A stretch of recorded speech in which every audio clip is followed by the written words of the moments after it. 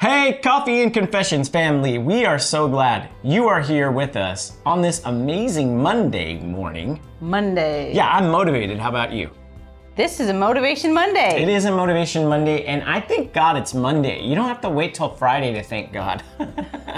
You can thank God for any day of the week. When you're living in God's purpose, it is a good thing. And you can enjoy every day and every moment of your life based on the fact that God's with us and for us. And so I got a Motivation Monday quote for you. Here we go.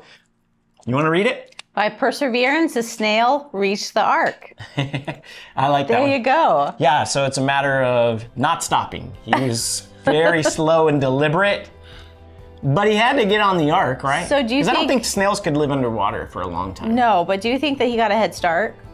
Maybe. Yeah, maybe the angels said, go ahead now. God, 2 years please. early. get over there. Maybe like a bird came and like helped drop it over there. But anyways, the idea is perseverance. We're gonna smack the enemy in the face this week with the Word of God. I want you to get in here, get motivated all week long. It's gonna be a great time together. Glad you're here, family. We'll be right back.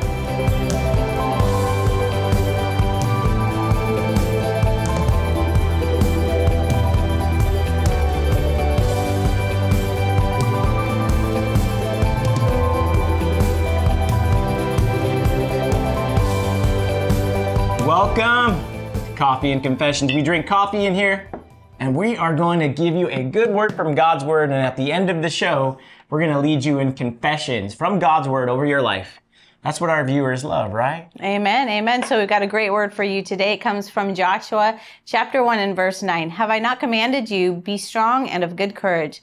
Do not be afraid, nor be dismayed, for the Lord your God is with you wherever you go. I mean, what more of an encouragement is that we can be strong, we can be courageous.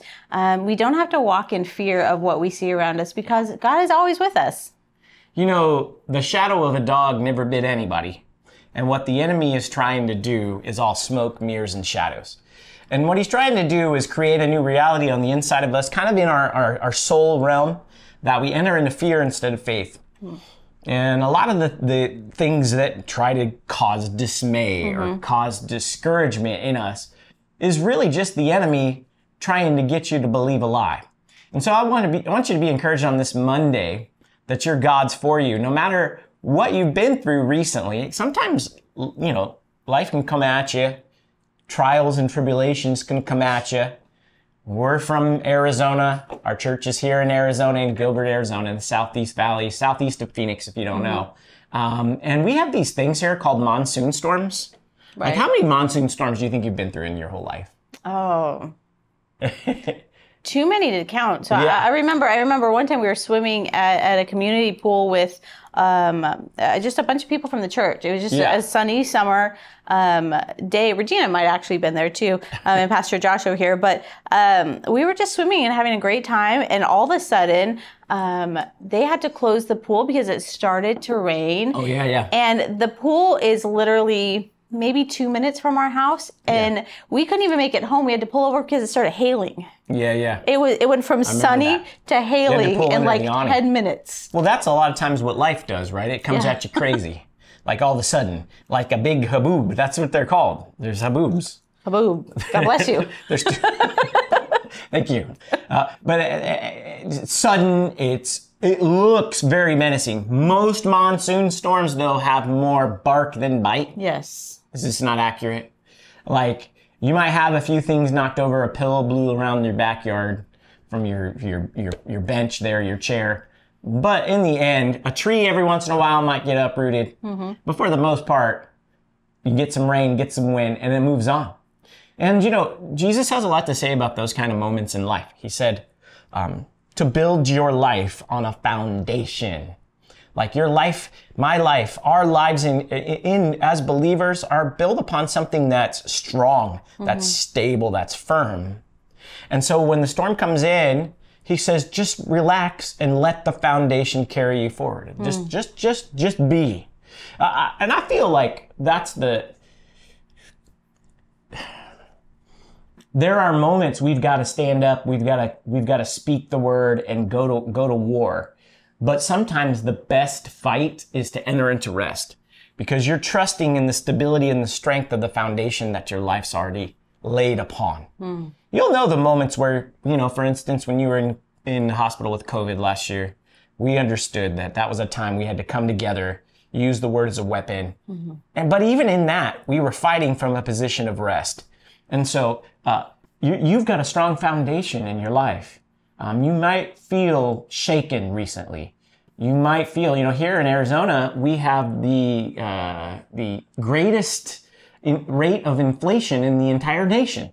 Thank you. Yes. Yes, we've accomplished it. We have 13%, and we're number one, and it's actually by quite a bit. And so there's a lot of times where you can look at the numbers, if you will, the statistics, the stats. You look at those, and they say something crazy.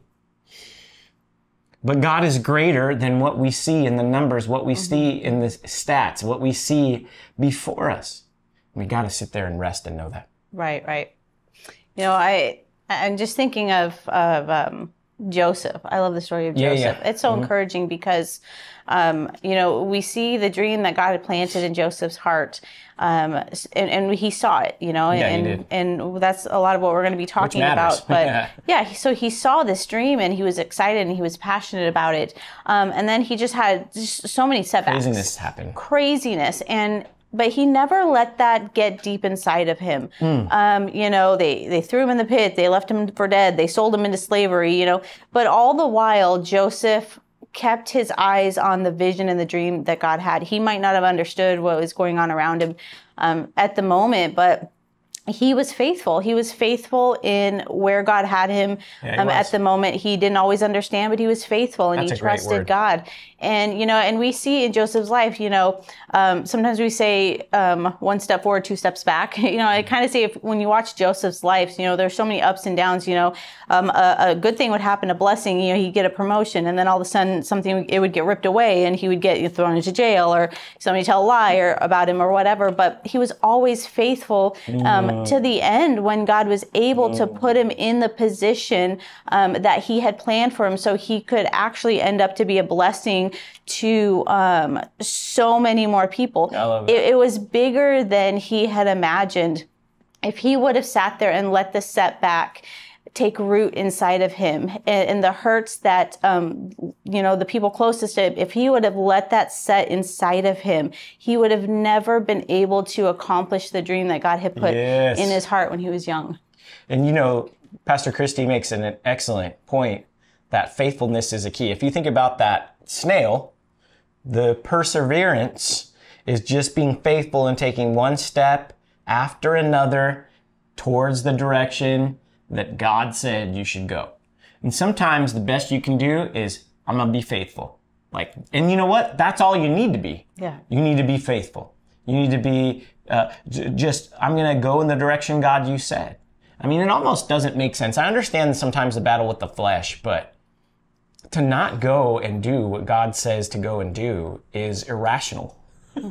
It's just, so we're not to control every circumstance. We can't. Right. We can respond to them, but what we can control is our ability to be faithful, to persevere through the darkest storms and the turmoil and the craziness of life when it comes and it comes at you. This is who we are as believers. And so, look, I want you to be encouraged today. Pastor and Christi and I are with you. We are for you. We want you to find motivation today in this day to not be discouraged, but to take courage. Sometimes I like how that verse said that in Joshua 1:9. And maybe we can put that back on the screen, but Joshua 1:9 where it says, be strong and of good courage. I think it's in the King James versions and a lot of places in the King James it says take courage, but isn't that funny? You got to take it. And maybe you do have courage in you, so you got to take it though. You got to grab it. And I'm going to be courageous. I'm going to choose to step into it. You can own clothes. It's in your closet. Right. But sometimes you have to actually put them on, or you're just going to be naked. It's like the armor of God is something you have to put on. In that same way, step into the things that God's called you to step into today. Just be faithful where you are. Trust God in the midst of a storm or in any of the storms of life. just know that he's got you in the palm of his hand. Be courageous. Don't be dismayed. God is with you today on a Monday. Amen? Amen. Let's say our confessions together. My God is greater than this current trial. I will bounce back stronger than ever because of Christ in me. Amen. Let's say it together.